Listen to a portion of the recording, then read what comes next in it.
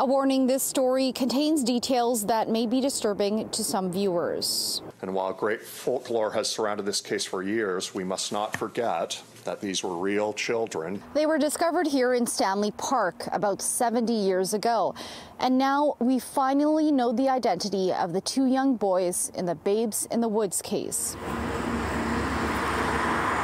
Derek and David Dalton, ages 6 and 7. Their grandparents were Russian immigrants who came to Canada at the turn of the 20th century. Their bodies found by a groundskeeper near the Beaver Lake area of the park in 1953. The boys' skulls were found beaten with a hatchet, the weapon found near their bodies, which were hidden under a woman's coat. It's just heartbreaking to know that there are two children, and we knew they were young, very young boys at the time when I read the file, that basically sat out in the cold every night and knowing that there wasn't anyone who claimed them. I knew we had the boys' bones, and I decided to make contact with various labs in order to see if there was a way that we could get identity just from DNA.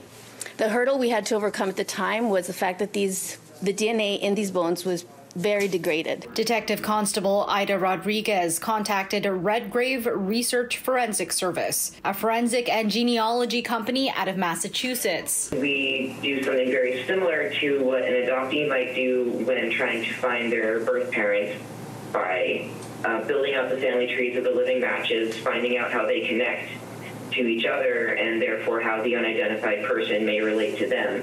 The VPD says the boy's mother was a prime suspect. This is back in 1947, which is a dramatically different landscape from what it is now. You know, we didn't have the social security net that we have now, and you know, very sort of rough life. And again, it's assumptions on why this would have happened. Former detectives and experts who worked on the case are relieved. Kept it to ourselves. What biological remains were kept for future advancement in DNA and scientific research.